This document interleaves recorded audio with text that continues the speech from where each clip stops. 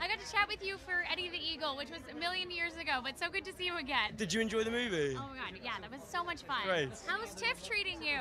I'm loving it. I mean, I've never been before. This is my first festival experience. I went to Sundance. Come here. I don't like.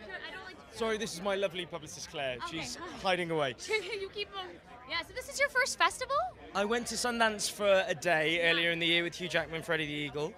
But yeah, this is my first proper festival experience. Yay! TIFF is taking your festival virginity. Yeah.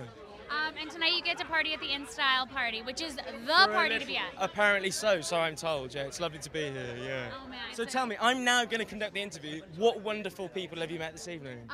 Let's see. You know who was great? Bryce Dallas Howard.